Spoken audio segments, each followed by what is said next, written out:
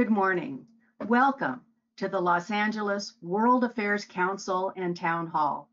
I'm Kim McClary, President and CEO, and it's my great pleasure to welcome you all to today's program. Please stay tuned to the end of today's program for a brief update on our upcoming programs. We have a great lineup. For those of you who aren't yet members of the Los Angeles World Affairs Council and Town Hall, please consider becoming a member. There are some terrific benefits. So find out about them by going to our website at lawacth.org and sign up today. For those of you who would like to submit questions for today's program, there's a control panel on the right-hand side of your screen where you can type in your questions. Jessica DeGanzik, our Vice President of Events, will be managing your questions during the Q&A portion of today's program, which will start in about 30 or 35 minutes. I am pleased now to introduce today's program. We welcome economist Eswar Prasad. He is the Tolani Senior Professor of Trade Policy at Cornell University. He is also a senior fellow at the Brookings Institution, where he holds the New Century Chair in International Economics. Today, Professor Prasad will be talking about his new book, The Future of Money: How the Digital Revolution is Transforming Currencies and Finance. Moderating today's conversation is Frank Mottek, an award-winning journalist who hosts Mottek on Money, weeknights on KABC Radio in Los Angeles. Frank, let me bring you on. It's so great to have you moderating today's program.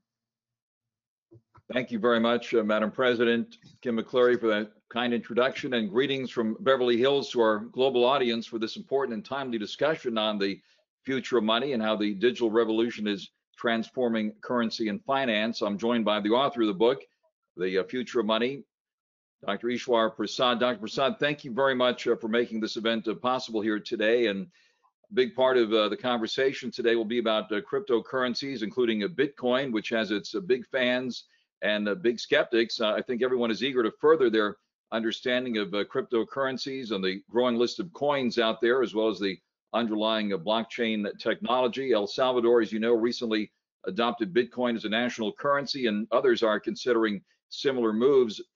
Eswar, let me start with the question now. How do you see the future of our money as fintech and the digital revolution transform the world of finance and currencies, first of all? That's a very broad and expansive question, Frank, but let me begin by thanking the Los Angeles World Affairs Council for arranging this talk on my book. And you know, Frank, when I started working on this book, my intention was to write a book about what I think is coming, which is central bank digital currencies. In other words, I think the day is not that far away when the dollar bills in our billfolds might give way to digital forms of the dollar. But as I started working on the book, some of the issues you referred to, fintech changes and broader changes in financial markets, I could see were going to play a very important role as well, which is why what was meant to be a small book turned into a 500-page tome. The changes that are coming and that are in fact already in place in many countries around the world are quite dramatic. And I think the biggest change is a move towards digital payments. That essentially means that you know, either using the swipe of a card or a phone, you can make payments without having to rely on paper currency, physical cash, that is. And this transformation has been taking place not just in some of the advanced economies, but in many low-income countries as well as middle-income countries such as China. So I think one of the things that became clear to me in the process of writing the book is that cash is not going to have much of a future as these digital payment systems proliferate. But there are other changes as well in store as a result of financial technologies. The fact that savers and borrowers can be more directly connected through fintech platforms. Fintech is basically just a word for the new financial technologies. So fintech is really, I think, playing an important role in terms of democratizing finance by making many of these products and services more broadly accessible and available. So there is a lot that's exciting that's going on. Dr. Prasad, let me ask you, there's a debate over whether a cryptocurrency is really a currency. Is it a currency in your view, or a commodity, as some are insisting? Now, we go back to the origins, of course, of cryptocurrencies, which date back to early 2009, which is when Bitcoin was first released. Actually, the concept paper underlying Bitcoin was released in October of 2008, just a few weeks after the so-called Lehman moment, when the iconic bank Lehman came apart and almost took down the entire financial system in the US along with it.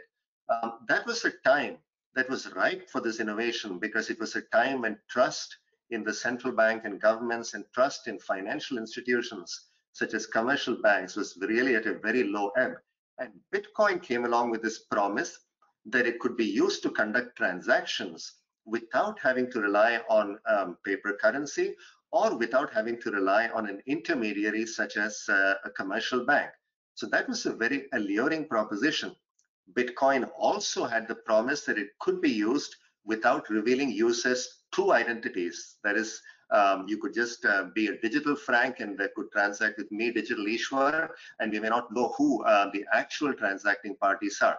As a consequence, Bitcoin was initially used for more nefarious activities, but as it started gaining traction, people started trying to use Bitcoin for other transactions. But it turns out that Bitcoin has certain problems, and this is true of many other cryptocurrencies as well. First of all, it has very unstable value. It's like you went into a restaurant with the Bitcoin. Of course, now you can buy a lot with the Bitcoin, but in the early days, if you could go into a restaurant one day and get a fancy meal, and another day go into the same restaurant and afford only a cup of coffee, that's not a great medium of exchange. In addition, it also turns out that Bitcoin is a little cumbersome to use, although that's getting easier over time. It's quite expensive to use, and it takes a few minutes for a transaction to be validated. So it's not a great medium of exchange. Now, the irony is that while it was supposed to be a medium of exchange, that is to say something that could facilitate transactions between consumers and businesses, or consumers and consumers, it turns out that somewhat paradoxically, Bitcoin has instead become a pure speculative asset. So people hold on to Bitcoin right now, not because they wanted to conduct transactions, but because they think that its price can only go one way, which is up. So it has become essentially a pure speculative asset that doesn't have any intrinsic value. But of course, Bitcoin adherents will tell you that one of the value propositions of Bitcoin is that it is scarce. The computer algorithm that determines the creation of Bitcoin posits that there will ultimately be only 21 million Bitcoins. About 18.5 million have been created so far. Whereas if you think about a fiat currency issued by a central bank, such as the US dollar or the Japanese yen, so on, those central banks can go out and print as much of their money as they want. So Bitcoin adherents will tell you that Bitcoin should therefore preserve value compared to something like the US dollar, because after all, it is scarce. But to an economist like myself, scarcity by itself cannot be a durable source of value. Having said all this, when I started working on the book, if I had instead spent my time investing in Bitcoin, perhaps I'd be a richer man today. And for the general audience, we're all trying to get a better understanding of blockchain technology and cryptocurrencies. I think adding to the confusion is the Bitcoin logo and the coin that you sometimes see. Some people still actually think that there is a physical Bitcoin, but that is not the case. So for the general audience, maybe you can give us a cryptocurrency or a Bitcoin 101 lesson here on exactly what is it. So Bitcoin is a purely digital object. So while there might be pictorial representations of it, it really exists only on the web. Now, the reality is that most money, except for the dollar bills in our billfolds, really exist only on the web. If you think of your bank account, your 401k, all of those really exist only in digital form. So the fact that Bitcoin is digital is not what sets it apart. But what is striking about Bitcoin, whether or not it lasts as a speculative asset, is really the technology. And the technology is going to have transformative effects in various parts of finance. So how does Bitcoin work? It turns out that what Bitcoin does is at one level remarkable.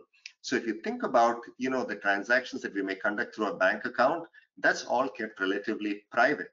But what Bitcoin does at some level is provide a radical amount of transparency. So the blockchain technology is essentially technology that allows virtually every transaction using Bitcoin to be posted on digital ledgers that are available for the public to see and that are maintained on multiple computers and synchronized in real time. So what the Bitcoin blockchain has is information about the balances that people have in their digital wallets. Now, to set up a digital wallet, again, it's sort of like having a user ID and a password. So everybody on the Bitcoin blockchain can see your user ID, but you need to know your password in order to be able to open up the digital wallet and use the Bitcoins in there.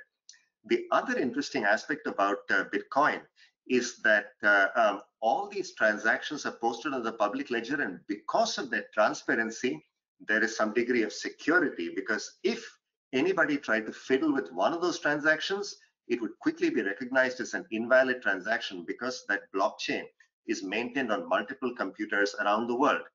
Now, how do transactions using Bitcoin get validated?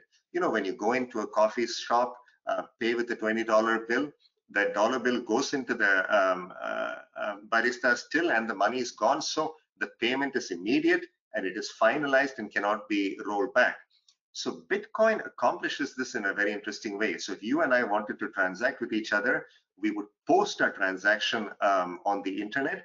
And there are these people called miners who essentially have a lot of computing power, who scoop up all these transactions, put them into a block, and then somebody has to have the privilege of validating those transactions, making sure that those transactions are valid ones.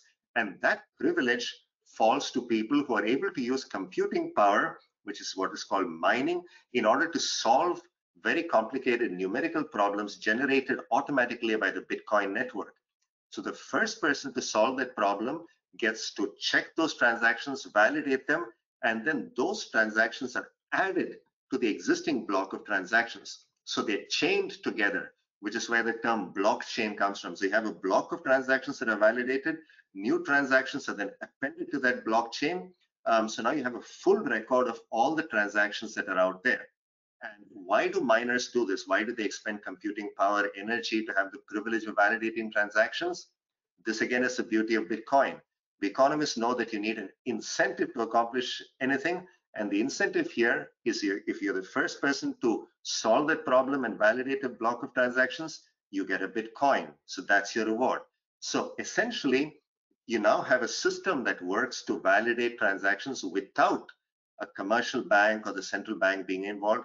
And that, in a sense, is the beauty of Bitcoin. In approaching this subject early on, did you approach it with skepticism or enthusiasm?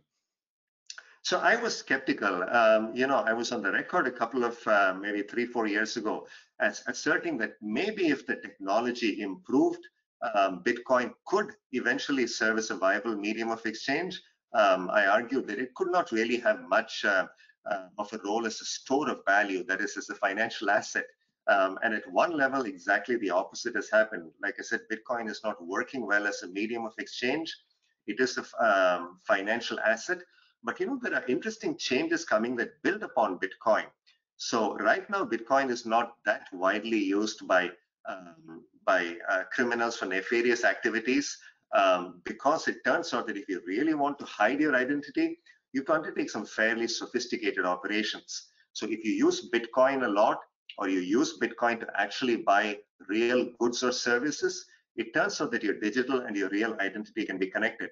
We've heard about ransomware attacks right now, where the hackers essentially demand payments in Bitcoin. They have to use very sophisticated measures in order to really disguise their identities.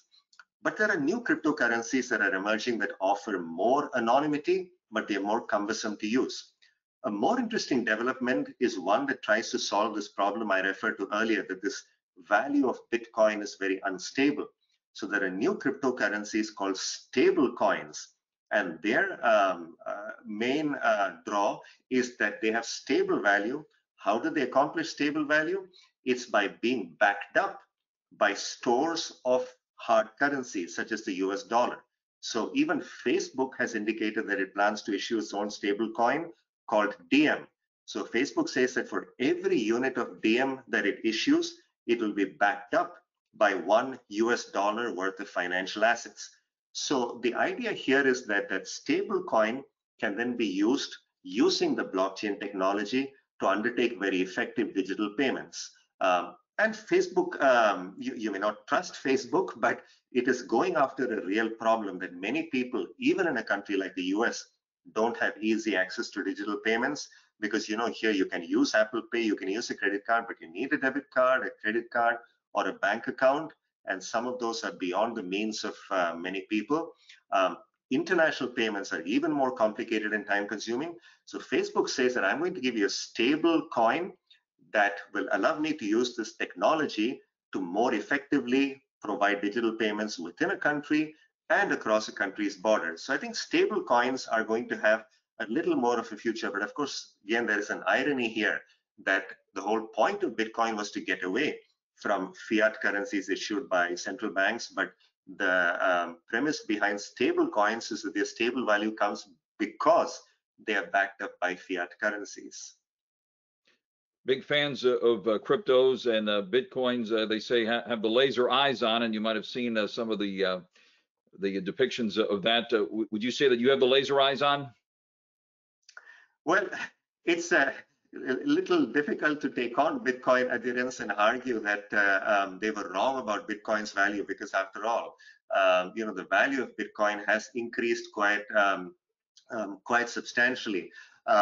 So my view about Bitcoin is that whatever happens in terms of its value and whether it turns out to be a viable medium of exchange or a viable financial asset, the real legacy of Bitcoin is going to be, first of all, the technology that it has created that is really going to serve for some important innovations in finance. And second, it is lighting a fire under central banks, including the US Federal Reserve, to start thinking about issuing digital versions of their own currencies, because it's now becoming clear there is a demand for this and the technology is there.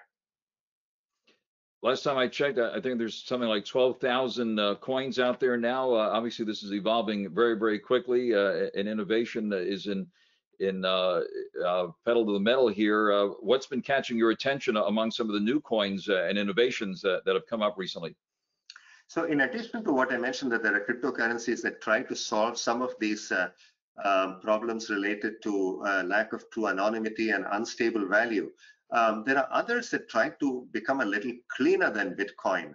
So one of the problems with this Bitcoin mining process that I described in very brief detail is that it's enormously environmentally destructive. Just think about it. You have to be the first to solve these numerical problems, and it turns out there is no analytical way to solve these problems. The only way you can solve these problems, given their nature, is through brute computing power. So you need enormous amounts of computing power. You've probably seen pictures of these mining rigs where lots of computers or specialized machines to do this solving of these computational problems are sort of chained together. So you need to have those machines, which, because they're used literally 24 hours a day, 7 days a week, burn out very quickly. So you have a lot of computer detritus. You need the energy to run those machines. You need energy to cool those machines. So the environmental impact of something like Bitcoin is really enormous in terms of energy consumption and computer detritus.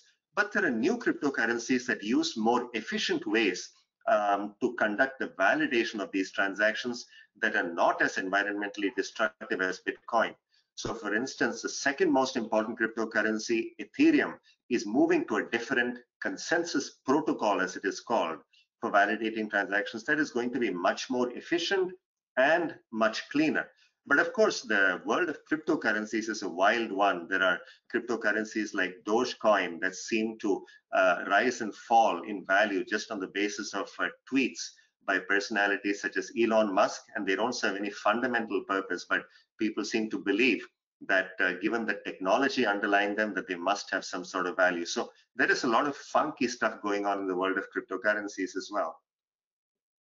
Let me ask you this question, since the name came up. Who invented Bitcoin. We've heard a name out there, but was it Elon Musk, you think? We don't know. So the original white paper, there is the proposal that set out the technical vision behind Bitcoin, was posted by a user with the user ID Satoshi Nakamoto. We don't know if this is an individual or if it is a group of people. There have been some ostensible sightings of who the true Satoshi Nakamoto might be, and there are, sort of digital fingerprints based on the way that paper was written, but we don't really know yet. For all I know, it could be Elon Musk, but I suspect that Elon Musk is not the sort of person who would keep it a secret if he actually accomplished something as great as figuring out the technology underlying Bitcoin. And he has famously tweeted about and appeared on Saturday Night Live and joked about Dogecoin, which started as a joke, and Mark Cuban has also tweeted about it. What about Dogecoin specifically? What do you see ahead for Doge? So Doge and other cryptocurrencies like that are really seem to be born out of whims. People go out and create what are essentially meme-based coins. So as you know, there is this meme about the Shiba Inu dog, which is the mascot of the Dogecoin. So Dogecoin doesn't even pretend to have a substantive function. When Bitcoin was created, it did have the ostensible objective of facilitating a medium of facilitating transactions as a medium of exchange without relying on a trusted third party. Dogecoin doesn't have any clear objectives, and there are many other cryptocurrencies of this sort that seem to be based on nothing more than memes. So they shouldn't have any value, and the fact that they have the sort of astounding values that we've seen in the millions, tens of millions, or in some cases even billions of dollars, just shows that much like the tech boom, in the early 2000s, people seem so convinced that this is the technology of the future that they're willing to ride the wave with even these very whimsical objects. So I don't see a big future for Dogecoin. And my worry really is that, if one might say, if people want to go out and put money in Dogecoin, who's to stop them so long as they go in with their eyes wide open and are aware of the risks? My concern is that there are some people, especially retail investors, who might be somewhat unclear about the risks, who join the party very late, and they're the ones who get burnt when the value of these coins inevitably crashes, as I think will happen someday. So there is quite a bit of bubble talk. It's been compared to the tulip mania, and of course the dot-com crash and all that. How do you see this play out? I do talk to John Najarian frequently, who does have the laser eyes on it, and he made the point recently on my program that it's either Bitcoin or Ethereum, and the others have to be looked at with a wary eye. That's right. As you mentioned, there's a huge number of cryptocurrencies right now, and it's hard to imagine all of these existing much longer. Certainly these two main cryptocurrencies, Bitcoin and Ethereum, have a lot going for them. Ethereum in particular has a much more functional blockchain that can allow for new sorts of financial products and services, including things called smart contracts, which might allow you and me, for instance, to conduct even more sophisticated transactions like say you buying my house or me buying your car without relying on real estate attorneys or settlement agents and so on. So there is a lot that can happen on that front. But I think what is really going to be interesting to see is whether, if we do have central bank digital currencies, that is digital versions of the dollar and so on, whether that is going to undercut the basic premise of many of these cryptocurrencies, that you want more efficient digital payments. Now, certainly for many people, there might be some allure to not having to rely on a currency that is issued by a central bank. Maybe they do want a private currency. And Frank, as you step back and think about this from the long arc of history, to me, this is a very fascinating development over the last few years, because it turns out that, the invention of money itself was quite a phenomenal innovation in human society. And then paper currency first appeared in China in the 7th century. In the 13th century, Kublai Khan in China made paper currency legal tender. So it was unbacked by anything. So this was the first fiat currency. And then paper currencies went and came. But private issuers of currency existed for a long time, and they used to compete with government currencies. The establishment of central banks, which was set up specifically to manage in an orderly way the issuance of money, basically wiped out most private currencies. So we've not had major private currencies for a couple of 100 years now in the major economies. But now we are back in an era of currency competition between private currencies and fiat currencies. And as an economist, I would say that competition is usually a good thing. And I think maybe this will bring more discipline to the issuance of money by central banks. Maybe it will bring us all towards a world where digital payments are more easily accessible to everyone. So I think this is beneficial competition at some level. Just recently, El Salvador became the first country to declare a Bitcoin legal tender along with the US dollar. Anyone who downloaded that app there got $30 in Bitcoin. What lessons were learned from that big Bitcoin day in El Salvador recently? Now, certainly Bitcoin seems to be on a roll. Despite the problems that I indicated, AMC Theaters has indicated that it's going to accept Bitcoin and a few other cryptocurrencies for payments perhaps by the end of this year. El Salvador's adoption of Bitcoin as legal tender is seen as a landmark event. But El Salvador actually, I think, is trying to fix its own problems in this curious way. So El Salvador, because of the failings of its government, because it had very undisciplined monetary policy, the governments were essentially printing money to finance their government expenditures, and that currency quickly lost value. So for a number of years, they've essentially used the dollar as their national currency. Now, to nationalist leaders in any country, especially a country like El Salvador, the notion of relying on dollars to conduct commerce never sat well with them. So this is sort of an idea of overthrowing American hegemony of their monetary system by essentially riding the Bitcoin wave. And I think El Salvador's government, like a few others, is also hoping that if it acquires a lot of Bitcoin right now and the value of Bitcoin goes up, that's going to help its government finances as well. Unfortunately for El Salvador's government, I think the problems with using Bitcoin as a medium of exchange are going to make it an unviable currency in that function. And I think trying to make up for the government's failings, for the fact that it doesn't have very disciplined fiscal or monetary policies just by adopting Bitcoin, I don't think it's going to work. So at some level, it's an act of desperation, and I wouldn't put my bet on El Salvador being able to pull this off and go into a glorious economic future just by adopting Bitcoin. Which countries are next as far as adopting a Bitcoin as legal tender? Cuba, Ukraine, maybe? Venezuela has issued its own cryptocurrency, and this happened 3 or 4 years ago. And what they were hoping to do was set up a cryptocurrency which would allow foreign investors, foreign traders to trade with them and avoid or evade US sanctions on Venezuela.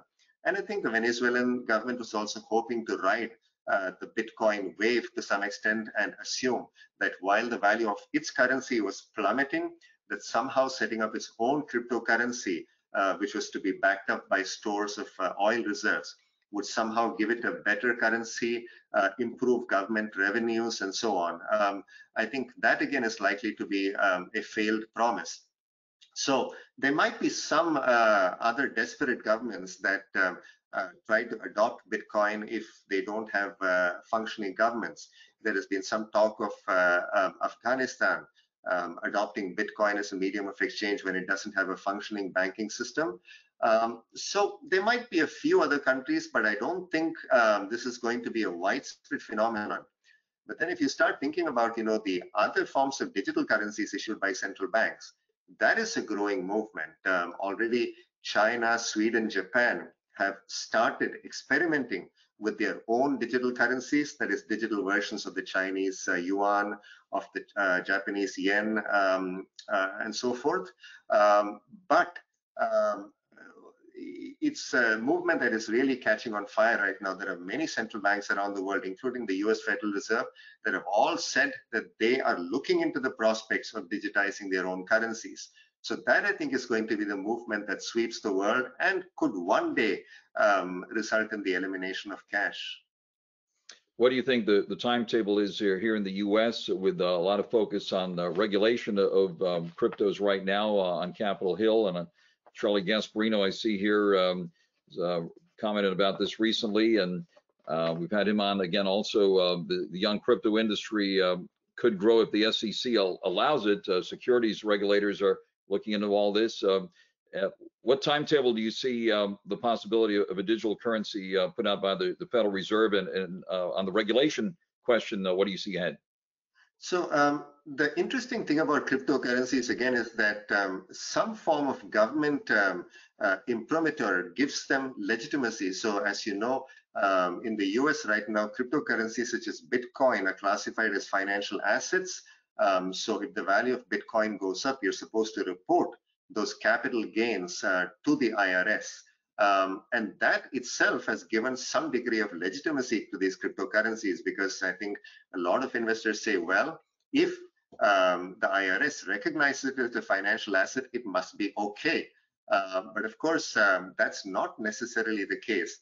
But there are many concerns about these cryptocurrencies and assets, such as derivatives that are based on the prices of cryptocurrencies.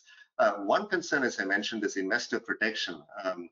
The fact that you have many retail investors who might be somewhat naive, who might be taken in by the razzle-dazzle of all this technology and not realize what sort of risks they're taking on, that is one issue. Another issue is the fact that some of these cryptocurrencies seem to involve a lot of market manipulation. Where one cryptocurrency is used to drive up the price of another cryptocurrency, and then the people who sort of pump things up end up dumping those cryptocurrencies. So these pump and dump schemes are rampant, and in fact, what is remarkable is that some of these operators actually announce that they're going to undertake pump and dump schemes, and still they go on. A third concern is related to this issue of stable coins that I mentioned. You know, if you think about Facebook issuing a stable coin backed up by US dollars, you might say, where is the risk in that? After all, if every unit of Facebook's cryptocurrency DM is backed up by dollars, then what's the risk? But I think Facebook is going to hold not just actual dollars, but also a variety of securities. And one thing that we learned in the global financial crisis of 2008-2009 is that even seemingly very safe investments, such as in money market mutual funds, can very quickly turn sour if there is a financial market panic that causes the value of those securities to fall. So while Facebook might claim that its stablecoin is really not the same thing as a money market mutual fund, in fact, there are some very similar risks that arise.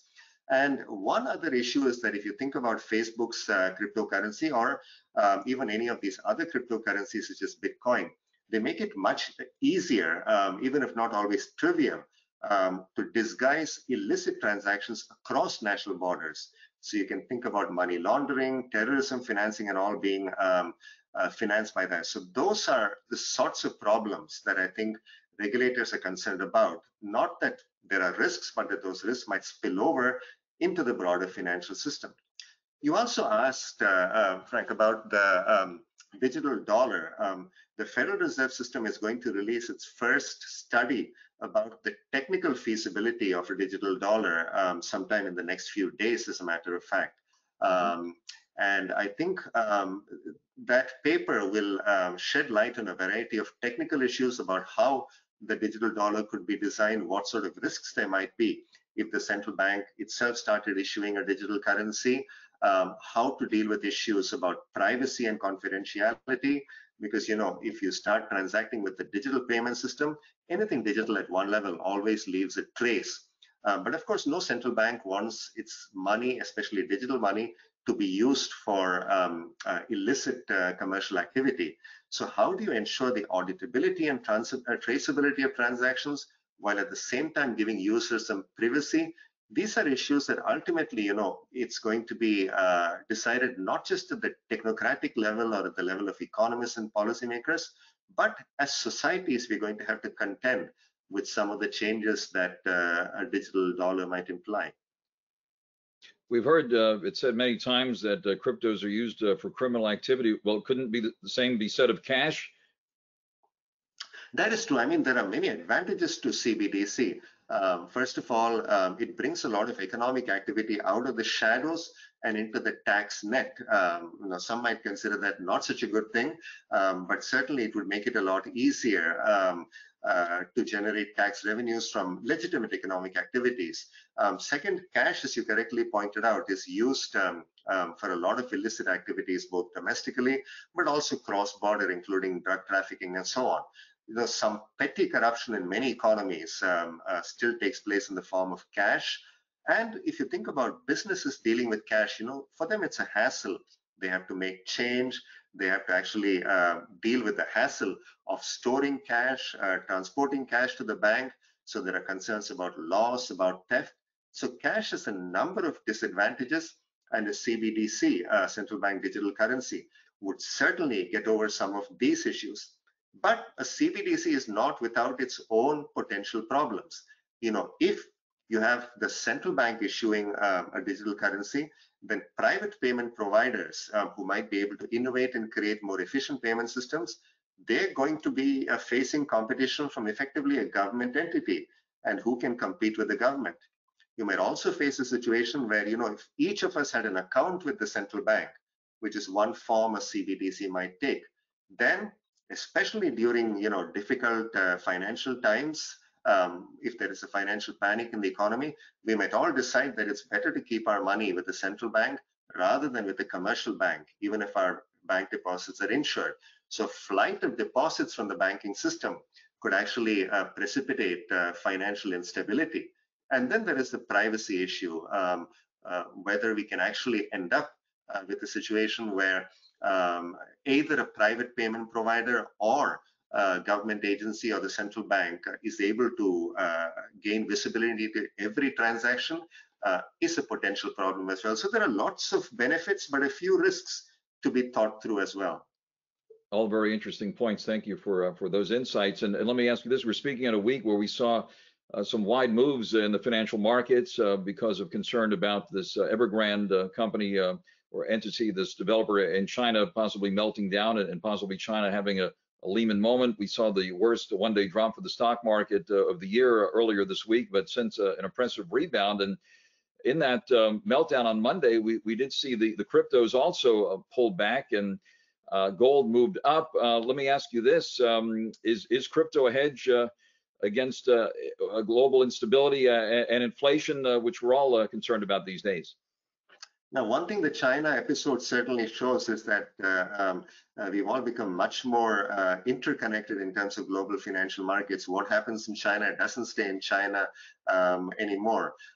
It quickly infects US markets as well. But I think the evidence of the last few months doesn't give one much hope that a cryptocurrency can serve as a hedge either against inflation or against financial market troubles in the US or elsewhere. But having said that, there isn't a long price history on something like Bitcoin yet. It was created in early 2009, but it's really only in the last 4 or 5 years that Bitcoin has really taken off in terms of its valuation, and had a lot of other cryptocurrencies follow through on its coattails. But again, given that the fundamental value proposition of Bitcoin seems to be scarcity rather than any intrinsic function that it helps execute, it's a little difficult for me to see Bitcoin as really serving as an effective hedge against either inflation or financial market troubles. Let me ask you that: what do you see for the future of gold and silver in all of this? And I should also point out this idea has been floated again this past week in Washington of the U.S. Treasury minting a $1 trillion coin. What are your thoughts about all that? Now, certainly, I think we are in very interesting times, and propositions like that are floated and are treated with some degree of seriousness, at least in some circles.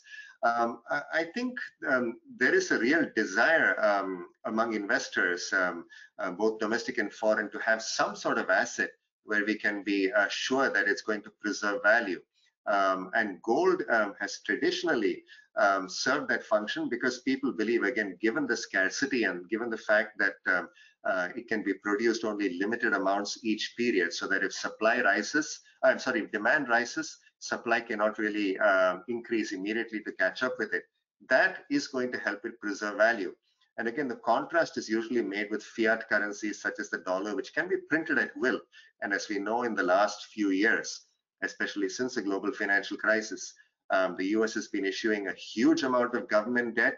The Federal Reserve has been printing a huge amount of dollars. So you would think that the dollar cannot possibly maintain its value relative to something scarce.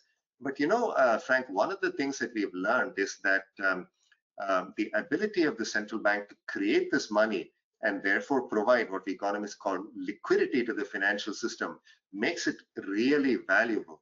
And if you think about what can cause financial panics, it's the lack of access to cash flow. You know, there might be perfectly solvent firms that are not able to get over the hump because they have short-term cash difficulties. What the Federal Reserve is very effective at doing is pumping cash into the economy when times are very rough. And that is going to give fiat currency some very important power. And ultimately, you know, fiat currency like the dollar is backed by the taxing power of the US government. So the US government says that the dollar is legal tender, which means that you and I can pay taxes, in fact, have to pay taxes using dollars. So it is the fact that the US government stands behind the Federal Reserve and the fact that the Federal Reserve can use the dollar so effectively to prop up the financial system that gives it value. So I think for many investors, gold, Bitcoin might well be attractive parts of their portfolios in order to have more diversification, but they are certainly going to be a lot more speculative in terms of their values compared to many other assets. We will now turn to the audience for your questions now for the next part of our program. And assembling those questions for us is our virtual moderator, Jessica Duganzik from the Los Angeles World Affairs Council and Town Hall. Jessica? Thank you so much, Frank and Dr. Prasad. Thank you. Before we launch into the questions, I just would like to thank our members and our viewers for all of your support. We depend upon your donations and membership to cover our expenses so that we can continue to bring you these important discussions. So if you are able to make a donation, please go to our website at lawacth.org and click on the donate button or become a member. We greatly appreciate it. All right, Dr. Prasad, you foresee the end of cash as central banks develop their own digital currencies to compete with Bitcoin and Facebook's DM. Doesn't this mean all currencies will be on the line and will be online and subject to hacking and misadventure? Yeah, that is a legitimate concern. Now, first of all, let me make one observation, which is that every central bank that is contemplating the issuance of cash says that at least for a while, digital currencies will coexist with physical currency, that is cash. That is, they're not going to push out cash, but I think the reality is that as people get access to these low cost and very easy to use digital payment systems, which is what a CBDC would essentially be, organically, I think the use of cash will decline. But there is a concern about whether, first of all, the disappearance of cash might disenfranchise certain people. You know, when I walk into some of my local coffee shops or eateries, they don't accept cash anymore.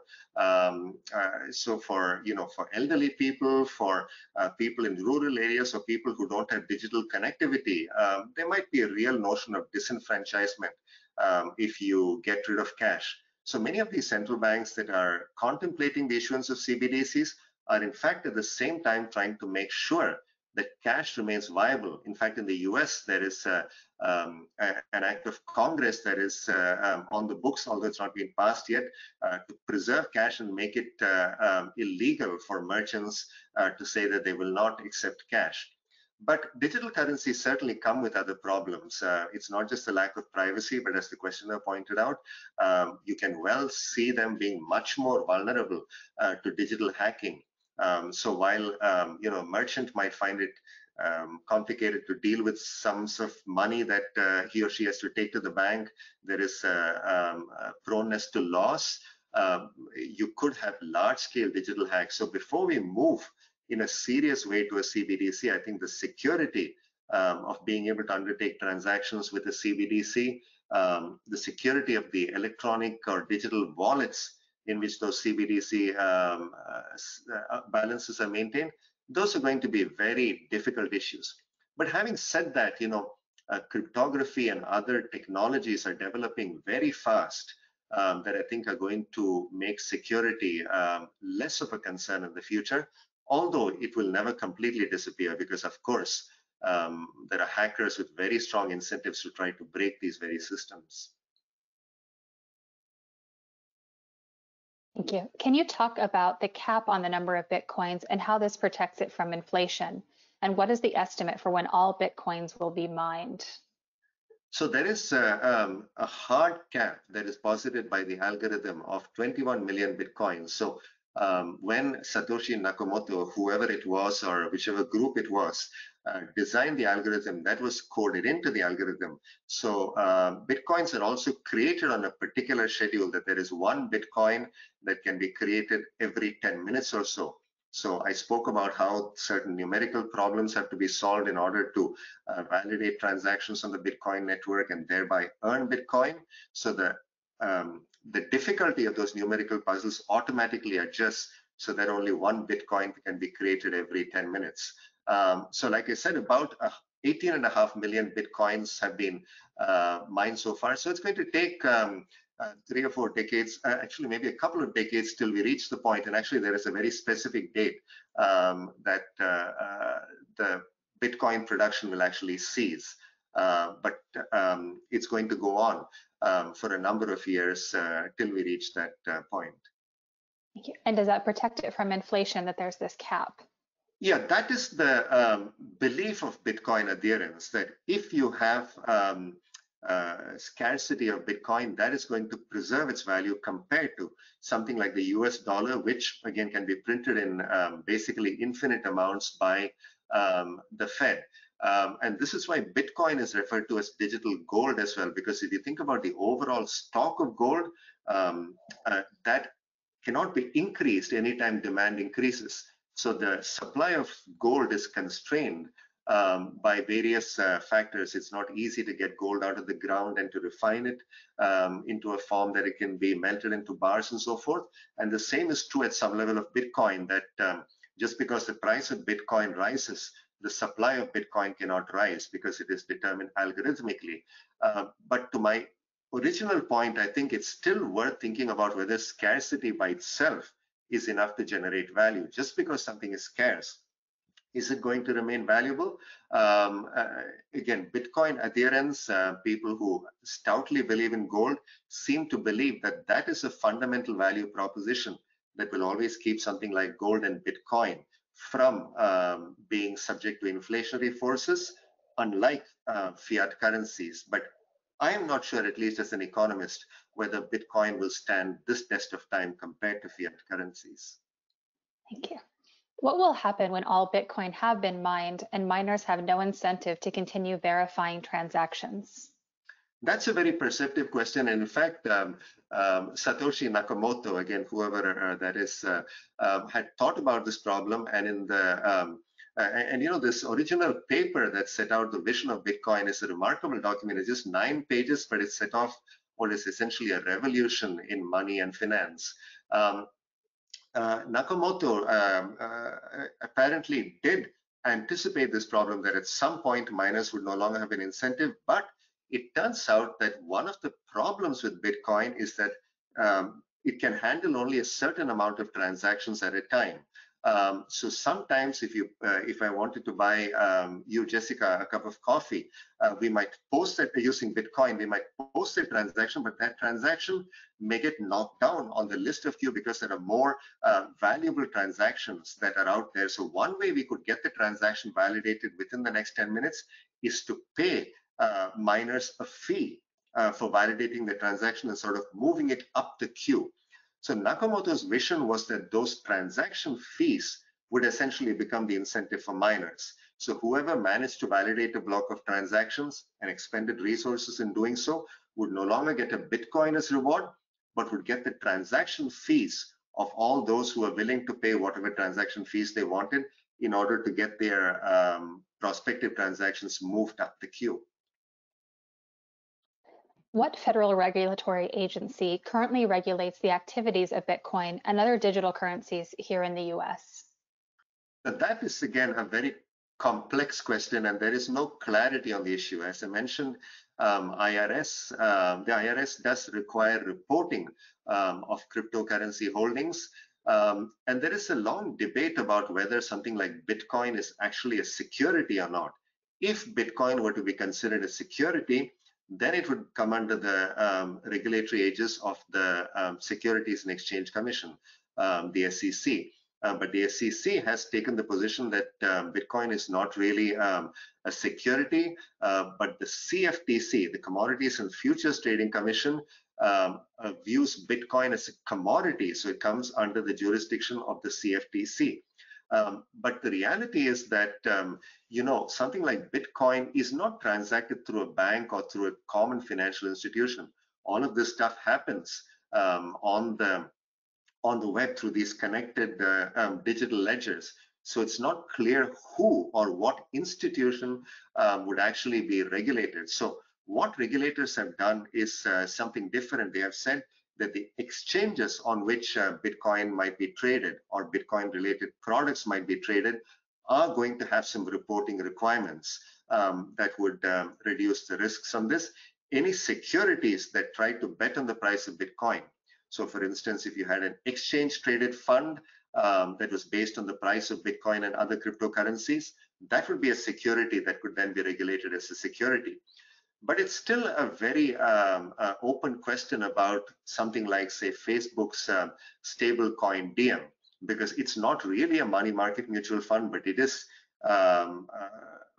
de facto going to behave like one. So given that it's not registered as a money market mutual fund, who has regulatory authority? And the other complication here is that many of these spill over national borders. So Bitcoin can be used basically by anybody with an internet connection anywhere in the world without necessarily having to go to an American exchange or say a Chinese exchange or an Afghani exchange. So there are many cross-border issues as well that will have to be dealt with in trying to regulate cryptocurrencies and related products. And I think the regulatory community right now is facing this difficult challenge of trying to think about whether they can take existing regulations and sort of tweak them to apply to the new products, or if we need a fundamental change in certain sorts of regulations in order to encompass these new products and services. You mentioned El Salvador earlier. El Salvador's government has made a decision making Bitcoin a legally accepted currency. How will trade with other countries be affected? So it's hard to imagine traders in other countries being willing to accept Bitcoin as payments given its very unstable value. As we were discussing earlier in response to Frank's question, I think what El Salvador is hoping that if it manages to acquire a significant amount of Bitcoin and the value of Bitcoin goes up, it is going to be able to use those Bitcoins perhaps by converting them into hard currencies such as the US dollar to pay for more imports. But I don't think Bitcoin is really going to be workable for these large-scale transactions because there are still significant concerns about whether it will maintain stable value or not. So if you're, if it's AMC accepting, payments for theater tickets using Bitcoin, the fluctuations might affect its revenues somewhat, but for a trader, an exporter and importer, paying in Bitcoin or accepting payments in Bitcoin, those fluctuations could either lead to enormous profits or drive people out of business. And that's not the sort of risk I suspect many traders want to take. So I don't anticipate Bitcoin playing a big role in legitimate cross-border transactions, especially for large volume, large value trade transactions. Thank you. What are your thoughts on Ross Ulbricht, operator of the darknet market Silk Road? Did he deserve the sentence he was given? So I think those matters of jurisprudence are beyond my ken. But what I will say is that it is interesting how the Silk Road was actually fueled to some extent by Bitcoin. It's sort of like the comparison between how PayPal helped the rise of eBay, because PayPal used to be the main payment mechanism for eBay at one point, and we may not all remember the days of the origins of PayPal and eBay, but when eBay was trying to become a viable platform for exchanges of goods and services, you needed an easy to use payment platform, and PayPal provided that, so they sort of grew together. The same thing happened with Bitcoin in the early days. It was used largely for these nefarious activities, and that was when the dark web was really getting on its feet. So the two sort of grew up symbiotically before it turned out that Bitcoin really was not providing the sort of anonymity that many of these people engaged in illicit commerce believed. So its use for those purposes quickly trailed off. Thank you. This questioner says, currency is a credit instrument requiring widespread trust, value, stability, fungibility, and efficiency in allowing the reliable valuation of transactions without much cost for the instrument quantifying the transaction. I have trouble understanding how Bitcoin fits those criteria, especially since there are very few people who even begin to understand how it works, much less trust it as a currency. Is this just another case of tulips in Holland? Yeah, so the questioner, very concisely and clearly described the key attributes of the currency in its role as a medium of exchange, but also as a store of value, because ultimately the value of something, and especially its ability to retain value over time, depends on trust. And what Bitcoin was trying to do was replace trust in a public institution or commercial bank with trust in sort of this public consensus mechanism. That is to say, the entire community could agree on certain valuations, on how certain transactions were valid or not. And I don't think that's a viable way to conduct a currency in its role as a store of value. So at some level, and this has been a theme of what I've been saying so far, Bitcoin does seem to be largely a speculative bubble. But in history, there have been many examples, even in recent history, of bubbles lasting for a very long time. But the concern I have really is not that there are risks, but really that there are people who are getting into this who don't fully understand the risks. And they are the ones who might be putting their life savings on the line and could face pretty serious financial risks in the future. Thank you so much. Well, we're almost at the end of the hour, so I will probably wrap this up and Frank, turn this back over to you. But Dr. Prasad, thank you so much for all of your insight.